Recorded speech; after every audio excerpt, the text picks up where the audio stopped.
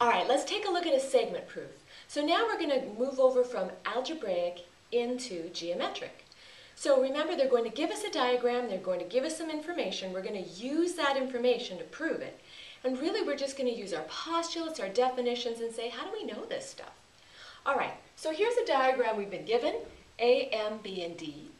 We've been given that M is the midpoint of BD, and that B is the midpoint of MD. And we want to prove then that AM, segment AM, is congruent to segment BD. And you think, well, yes, I can do that. So let's start with what we were given. M is the midpoint of AB, B is the midpoint of segment MD, and that was given. Now the key is to look at the key words. What did they give us? They gave us midpoint. So now we can use the definition of midpoint because that's what they gave us. Well, what is the definition of midpoint? Well, that it divides up that segment into two equal segments.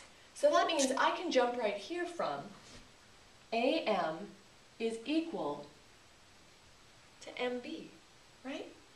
And I can say that MB is equal to BD. That was our definition of a midpoint. So let's write that down. We say that AM is equal to MB. And at the same time, we can say that MB is equal to BD. How do we know that? Well, that's the definition of a midpoint. Definition of midpoint. All right. Now remember, what are we trying to get to? We're trying to get that these things are congruent. Well, we can see by our tick marks they are, but we have to have a reason to go from here to here. So let's see. We have AM is equal to MB. We have MB equals BD. Wait a minute. That's in the right order. That's our transitive, right? If this equals to this, and this equals to this, then this equals to this, we can say AM is equal to BD. Why? Well, it's our transitive property.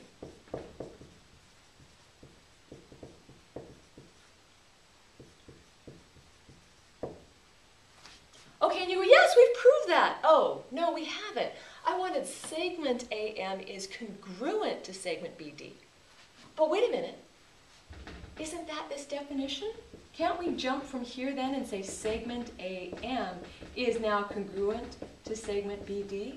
Because the definition says that if the measures of the segments are equal, then the segments are congruent. That's the definition of congruent segments.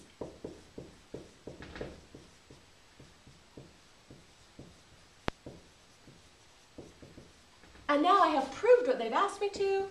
So I put my finality box and voila, I've done my first segment proof. Now remember, use the definitions they've given you. Mark up your diagram so you can see what you know. Follow along. You will find that each step leads you to a new definition, a new property, or a new postulate till you get to what you need to at the end. And remember, you know you love math.